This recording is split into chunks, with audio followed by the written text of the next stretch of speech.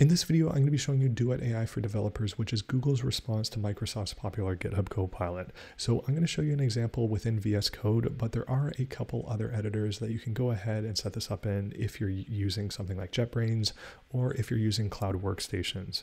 So the nice thing with this is it is free until February 1st. So if you're looking for something just to play around with, especially over the holidays, if you have a bit more time, this might be a good candidate for something like that. Now, once this trial is over, it is going to cost $90 per month per user with an upfront annual commitment. So about twice the cost as GitHub Copilot right now. And I'm just going to run through an example and you can sort of decide for yourself on whether it's worth the cost. So I'm just going to run through a simple example. So all I have is an index.html in my VS Code here. And the goal that I'm going to have is I want to have it create a UI for me as well as the logic where it will essentially take an input of a stock ticker. I want it to go ahead, create the endpoint that I'm going to use. So I'm going to ask it to find a free API to use. And then I want it to render a chart of the historical data. And I'll just run through some of the steps on how you can get started. So to get started within VS Code, if you just go within the extensions marketplace and search for either Duet AI or Google Cloud Code, you'll have to install the extension, enable the extension, authenticate with your Google Cloud account, and then you'll just have to make sure that you have the coding assistant turned on. So within the bottom right of your screen, if you have any errors, they'll show in the bottom right here where it says Duet AI, and you can also click that if all lights are a go, and you can turn it on and off from here as well. So a couple things with Duet AI. So just before I forget, the one thing that you can do is if you highlight the code and you right click, you do have a handful of things. So within this context, some of these don't really apply, but you can say explain this, as you might sort of expect with integrating a service like this with using an LLM. Having a complex code base, having something where you can just click explain, that's a nice feature. You can generate code from it, and then you can also generate unit tests if you'd like. Now, the other nice thing with this is there is also something similar to GitHub Copilot Chat, where you have this interface here where you can go ahead and prompt questions about your code or just arbitrary things from this interface as well. So what I'm going to do is I'm going to go ahead and just save out this file, and I'm going to start my local server here for what we're going to be working in. So I'm going to make my code editor just a little larger here, and I'll make this window just slightly smaller, since mostly what we're going to be doing is within VS Code. So what I'm going to do here is what you can do is you can write a comment of your intention of the code that you'd like to have written. So I can say, I want an input that will take in a stock ticker. Then I want to use a free historical stock API that will render a chart after a user submits the form. So you can see right at the end there, it started to autocomplete even what I was asking for it to do.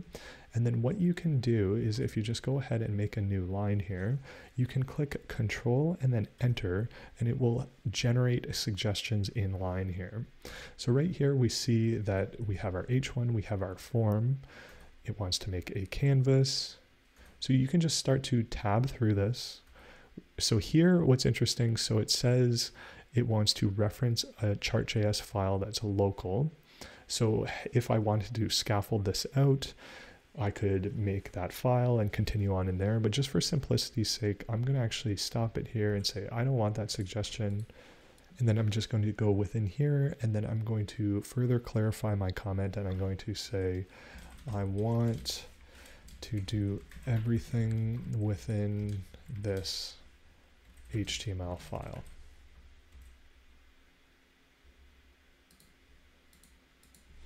Okay, so let's carry on here. So we see that it's opening up a script tag for us. And so you can see that you can either tab one line at a time or section by section, or at any point you can just go ahead and click Control Enter. So I'm going to go click Control Enter, going to see that it's generated an awful lot of code for me. So we see that it's setting up the variables that I need for the different DOM elements. It's adding the event listener to submission on the form. It's actually going ahead and looking to make a request to chart. Now, what I'm going to further say here is I'm going to, let's go and clarify this even further.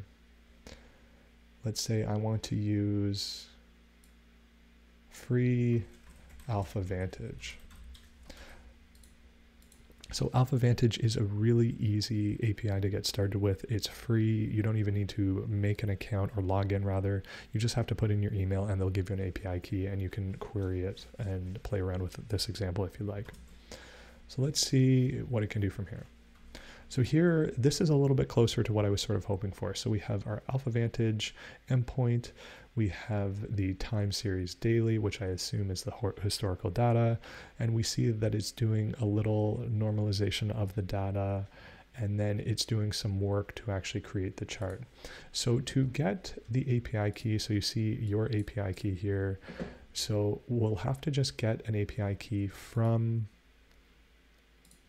Alpha Vantage, and all you have to do is you just have to put in your organization and email, and then you'll have the API key that you can grab right in line here. So I have mine just in another screen here. I'm just going to go ahead and paste it over here, and then I'm just going to move this up, and then let's just save this out. So let's just try this with our terminal, or console rather, open. And I'm going to put in the Apple ticker and submit it. And there we go. So right there, with just a little bit of finessing, we have a working stock example. So obviously it's very ugly. So you could go in and you could say, I want to use Tailwind CSS for styling. And let's just test this out. So if I get rid of this whole form, and the H1. So it didn't quite do it there, but let's try and Control Enter.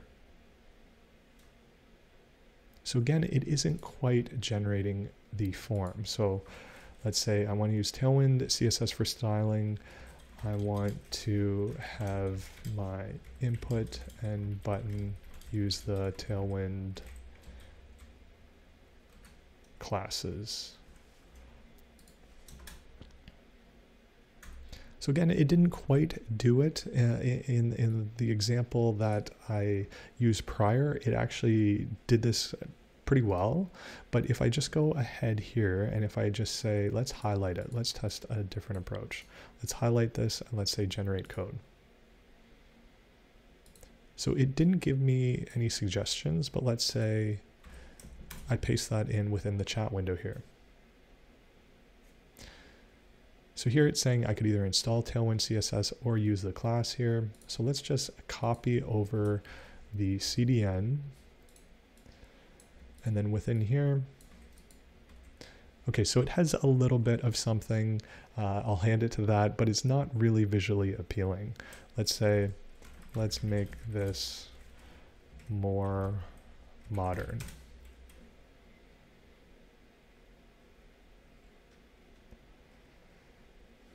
So I'll go in here, I'll find the portion that I want to use. So now we have a main and a header, so some good HTML practices here.